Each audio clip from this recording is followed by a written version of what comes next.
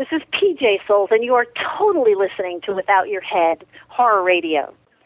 And you can hear in the background, and he's live tonight from Barrett's Haunted Mansion. We have Tony Moran on the line. Welcome to Without Your Head. Hi there, guys. It's Tony Moran. How are you? I'm doing good. We're doing good, I think. Really good. Cool. Now, Cool. let everybody know right now, because I would assume this is a really busy month for you, October. You're at Barrett's Haunted Mansion. Mm-hmm. Yep. In Abington. Yeah. It's a great place. Really great place. So what's going on in the Haunted Mansion? Do you, like, sign autographs? Yeah. I sign autographs out in the front, right in front of the Haunted Mansion.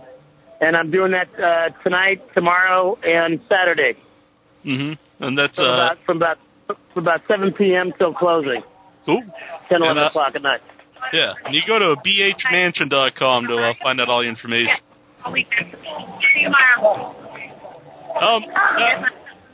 Yeah, definitely. Cool. Cool. All right. So what are people getting autographed most tonight? You know, mainly they're buying. You know, they're having me sign my pictures and paying for my pictures on autograph on my pictures. Mm-hmm. Like photos from Halloween, stuff like that. Yeah, still shots from Halloween. Halloween one. Yep. Yeah. That usually is the most important. Yeah. Did you keep like any of the mask or the jumpsuit or anything? No, nobody kept anything. You know, when nobody got anything. We weren't. I don't know who took all that, but nobody got a piece of anything. Right. Have you ever went bought a new mask maybe for Halloween and answer the door for trick-or-treaters? You know, I never have done that. The reason being is because, you know, after Halloween, I did a lot of TV work until I was in my early 30s, and then I got out of it, and I kind of, you know, didn't want anybody to know where I lived and didn't want to have any kind of connection with it just in case there's some freaks around or something. You know what I mean? Right. Like these people like us. Yeah. Now you're probably too busy to ever be home for Halloween. I've never. Yeah, this month I just travel and travel. I'm never around. Yeah. Never. Yeah. Well, when you made Halloween, did you ever think 30 years later it would be so big? No. Talking about it. Quite frankly, when I did it, I was kind of embarrassed to do the movie because there was no such thing as a horror flick, you know, with a, you know, madman type of guy, you know. And it was only $300,000 to make the film.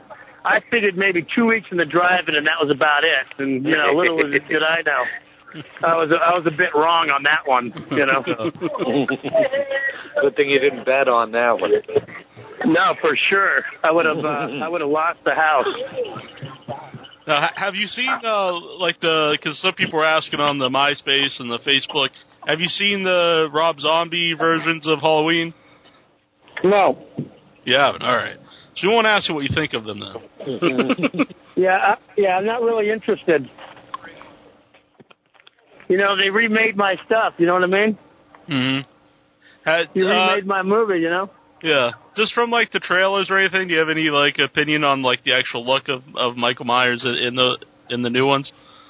Well, I get asked that, and it's like, well, yeah, I do, but then I don't know the movie, so maybe it works for the movie, but getting somebody that's 7 feet tall, it kind of takes away all the mystery of Michael Myers, you know, being normal and stuff like that. Yeah, and he's more of a monster and zombies. Yeah. Yeah. Exactly. In your mind, what exactly is Michael Myers? Was he just a kid who went crazy, or was he the boogeyman, or what do you think he is? Supernatural.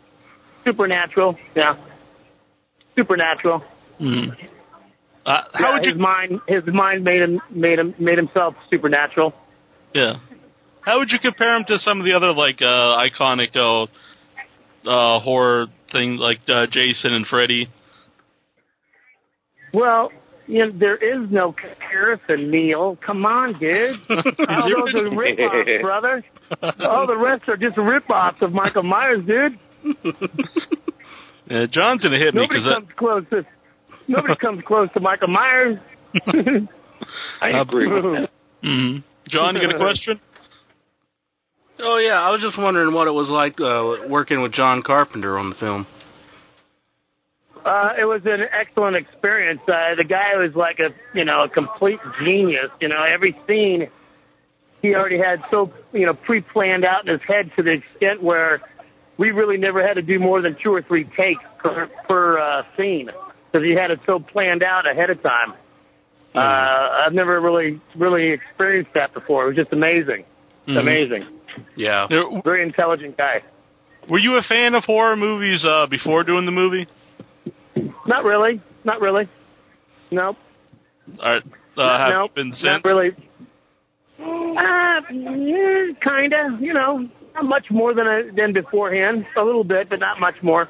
Mm-hmm. Which it surprises everybody, but because I keep, but I'm just being honest. It's not that I don't like them. I do. I just never get around to watching them.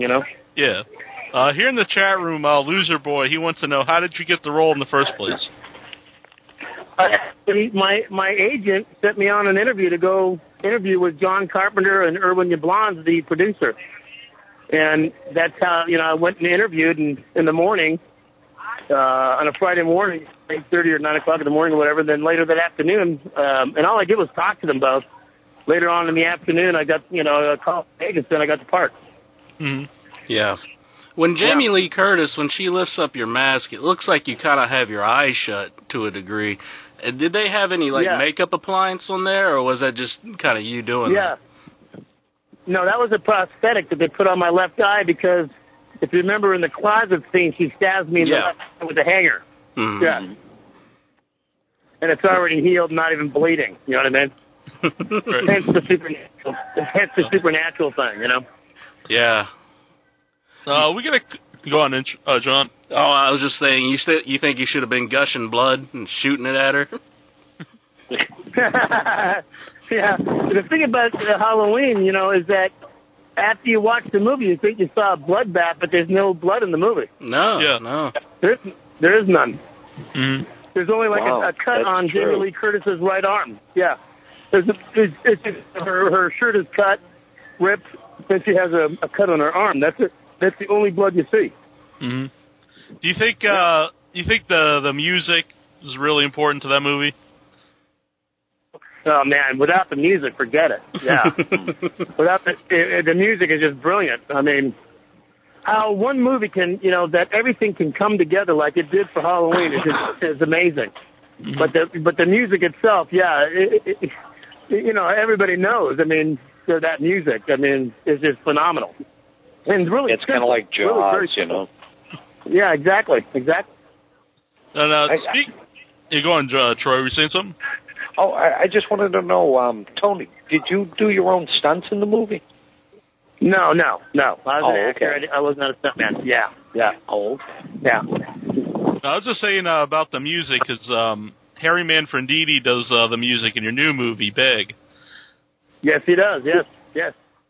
So that's he's doing the music for us. Really good guy. I know him very well, and he's been gracious enough to do the music for us.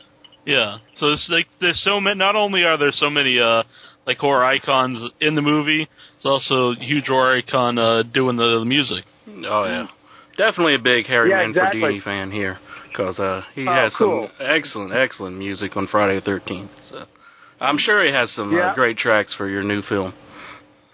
Oh yeah, he does. He really believes in our project just like the rest of us, and like Tony Todd is in it. Candyman, he believes in it. And Michael Berryman, Hills Have Eyes, PJ Soul, Kristina Klebe, Debbie Richon, Tiffany Shepard. Brandon Stumpf. Yeah, just a great cast. Yeah, definitely. We're gonna have the link right up on the website, but it's begmovie.com. Yes, sir. We got a caller here. We got Tommy on the line. Tommy, you got a question? Yes, I do. Hey, Tony. I've got two questions for you. My first one is, you may have said this earlier, what was it like working with John Carpenter? Yeah, I did say it earlier. It was an excellent experience. I mean, the guy's a complete genius, and like I said earlier, the guy had every scene pre-planned out in his head so extensively that we really never had to do more than 3 takes to any scene because he had it so well planned out. It was just amazing to work with somebody like that. What was your second question, Tommy? My second one was with Rob Zombie's remakes out there. I don't know if you saw his remake of the first Halloween, but no, I didn't. But I was going to say, if so, what was your reaction to Tyler Maine's portrayal of your original character of Michael Myers? If you listen to the archive, you'll find out. yeah. There you go. Not too pleased about it at all. Yeah. Well, okay. Go on, Tommy. Oh no, you can go ahead. All right. Thanks for calling, Tommy. You're a good man. Okay. Thanks. Bye. Yeah. Well, everybody Bye, Tommy. know. Yeah. You want to let everybody know what Beg is about, like a brief synopsis of the movie? Yeah. Sure. I play the lead, and I play a very, very famous detective in Salem, Massachusetts. I became famous years ago by catching a very notorious serial killer. And some years later, a number of years later, another serial killer is on the loose. And I'm about 6 months away from retiring, and I'm chasing this guy, another guy, trying to find a new serial killer. And it's driving me nuts, and I'm getting burnt out and, going crazy kind of stuff like that. And but I'm trying to find a new serial killer. And the movie is a tribute also to the traditional slasher 80 movies. Oh, excellent. 80 slasher movies. Yeah. That's definitely one of my favorite genres within the horror genre. So I'll definitely like to check that out. Do you think it's like kind of making a comeback? I think people are kind of tired of like so much CGI and kind of like just so remakes. much remakes and sequels, and it's like a Hatchet recently that was kind of a throwback to the old the 80s style, and now we get Big. I really like the look of the killer in it. I like the mask. Oh, thank you very much. Yeah, the mask. Have you seen the mask? Yeah. Mm-hmm. Yeah, the mask is pretty trippy, isn't it? It's definitely cool. I got some fans in front of my table right now. I'm doing a radio interview, but I can talk to you guys as well. Hey, want to say hello? Say hello. What's that, honey? I think I put myself in all of your movies. Oh, nice. Awesome. Okay, well. Yeah, everybody says that. Yeah. So, yeah. Good. No. Halloween. Anyways. She's messing up what movie the man's in. He's not in Friday the 13th. This is Michael Myers you're talking to. Where's the glove? Where's the bladed glove? No respect. So what? How much of the production did you get into? Did you do any of the writing on the film or any of the? Well, hold on a second. I gotta say this.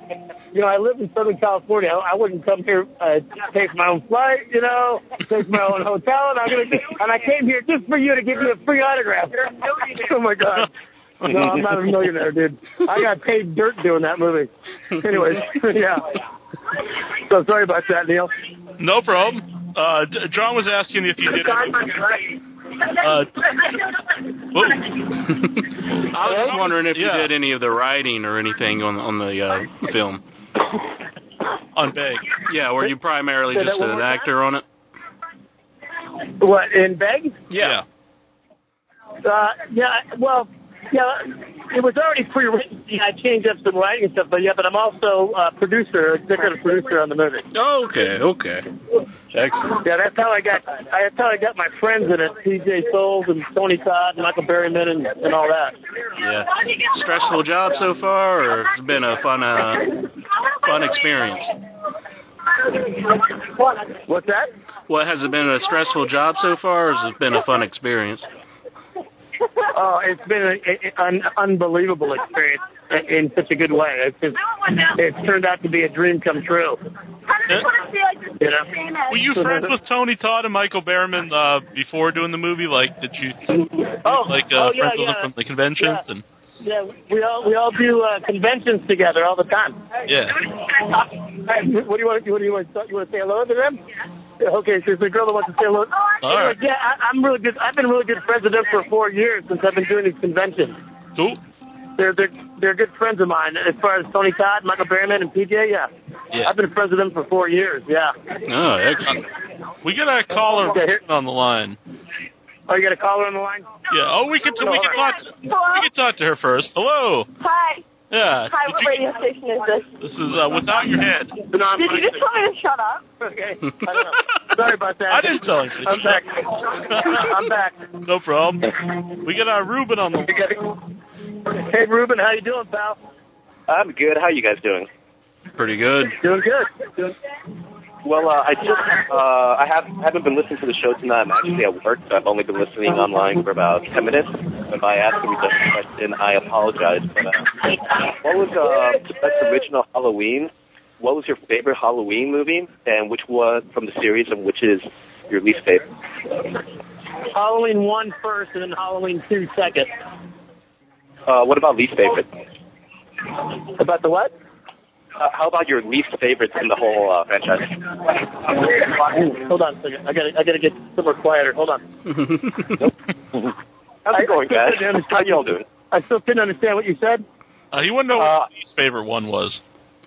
The least favorite one? Well, here's my problem. I only saw Halloween 1 and 2. I've never seen the rest of them. Hey, well, you know, honestly, you saw the two best. I have to say Halloween 2, because I like Halloween 1 the best, but I love Halloween 2. Yeah. Well, you watched the two best from the series. You know, put it simply, you watched the two best. Cool. Well, okay, that was about my only question. Thank you for being the shape, and yeah, thanks for being in one of my favorite movies. Thanks for calling in, I appreciate it, Ruben. I'm sorry? We just said thanks for calling in, Ruben. Absolutely. You all have a good night. Hey, and I'm still waiting for my jar of blood. Yeah, I'm waiting for them to send them to me, and I'll send them out to all the winners when I get them. Oh, okay, perfect. I didn't know that. Okay. Yeah. They're hitting us up for good night. Yeah, otherwise I'll just have to cut my finger and fill up some blood and send it to you. No, sir. No, sir. Don't do that. Don't blade yourself. Don't suffer for me. One last question, because I'm working. How late will you guys be on tonight? I might at the end of your show. Yeah, just call back, and if we're here, we're here. If not, we're not. Beautiful. Okay, you guys have a good night, and I'll listen to the show later, and thank you like always. All right. Thanks for calling, man. Okay, take care. All right, cheers. Bye-bye. You said you didn't get paid dirt for doing Halloween. Like, do you want to say how much you did get paid? No, but it was like anything. I mean, the movie was $300,000 to make the whole movie. You know what I'm saying? Right. Mm-hmm. So, you know, do the math, kind of. You know what I mean? It isn't much at all. Yeah. We had Ben Chapman on a few years ago who was a creature from the Black Lagoon, and he's a real good guy. And afterwards, he sent us a copy of his contract, and he made $300 to play the creature. So. Right. I believe it. Yeah. So, that's what happened. I made about the same. Right. Yeah, and it was a lot later too, because that was like that's true. Yeah. $300 in 1978 wasn't the same as in 1950. Yeah, 1954 I think it was. PJ Soul, she's in your new film. I just want to know, do we see anything that we like in the new one? No, she doesn't do that. Oh well, can't win them all. I know, she's a sweetheart, I'll tell you that. She plays my wife. Excellent. Cool. We got Chuck on the line. Howdy, fellas. Mr. Moran. Hey, Chuck, how are you? I'm doing great. What was your favorite murder scene in Halloween 1, and why? What was my what? Your favorite slash scene in Halloween 1. The kitchen scene. The kitchen scene where he gets stabbed and up against the wall. I thought that was just unreal. I think it was great. So how do you prepare for a murder scene? Is there anything that you do to psych yourself up?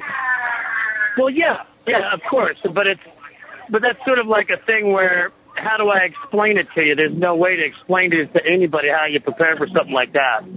But yeah, you have to prepare, and especially you have to prepare because I have to use my body. There's no talking in it. You know what I mean? Yeah, that's what I was asking. Well, thank you for your time. Yeah. Thanks for calling, Joe. Yeah. All right, we got one more caller here, 774 area code. Who is this? Caller, who are you? Hello? Yeah, who are you? I've been Harry here on for MySpace. All right, got a question for Tony?